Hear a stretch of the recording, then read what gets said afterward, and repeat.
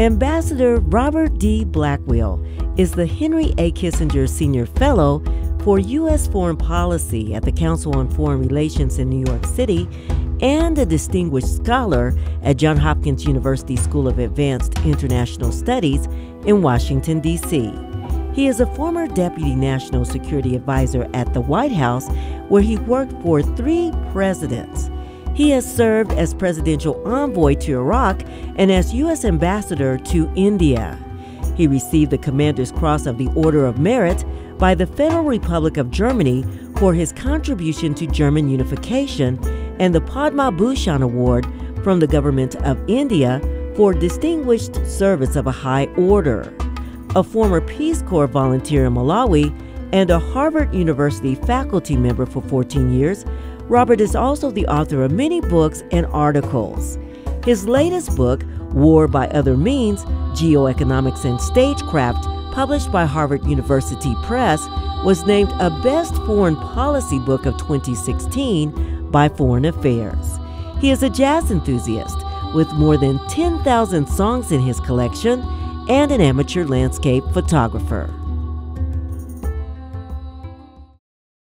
Hello, everybody. I'm speaking with you from the Council on Foreign Relations in New York City, and I'm delighted to be with you even through this artificial means. I'm deeply regretful I'm not there in Wichita, but I've had a very long-standing commitment to chair a meeting here in New York of U.S. and China experts to discuss the future of world order and what the two countries might do to try to establish some stability around the globe. So I'm not there, but I regret it. I wish I was. Let me say a bit about my experience at WSU. It was, of course, more than 50 years ago, but this honor that has been bestowed on me, of course, has led me to go back to those days and remember. And I can say with some conviction that I have no negative memories about my time at the university. I would point out just 2 dimensions of it, one more elevated than the other. I received terrific teaching when I was there. I'll just mention 2 professors and how they contributed to my further career. First, Kelly Sowards, the legendary history teacher. I took first a course on the ancient world and then others. And he ignited my interest in history. He was a wonderful teacher. As some of you know, he was an expert on Erasmus, the Dutch 16th century philosopher, perhaps the father of humanism. And Kelly Sowards was a humanist.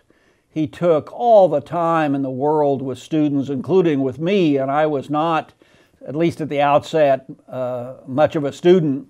I became somewhat better as time passed. But my love of history, which Kelly Sowards began, has lasted through a career in the diplomatic service and in strategic affairs, and I owe an enormous debt to him. The other professor was the distinguished American poet Bruce Cutler, who began my interest in the world of poetry and ideas. He taught a course in the Romantic poets, which I took, and he was the first one to introduce me to the notion that each word matters in a sentence of poetry or a sentence of prose. And he began, without any doubt, the development of my writing style, which again has been an important part of my life. So the teaching I received there, and I could name others who were equally influential on me. So that's one category I wanted to mention. The other is simply, lest I seem too somber here, I spent a lot of time playing competitive tennis, which was a great joy at the time, although I lost probably more than I won. and at the Cedars Bar, which I closed many a night after last call. But as I say, the university has been a big part of the development of my professional life. The university has made me, to some considerable degree, what I am today professionally, and without that, I'm pretty sure that I would have been doing something pretty menial around Kansas without the interest in the world that the WSU began for me. So again, I'm very disappointed not to be there. I wish you all the best, and go Shockers.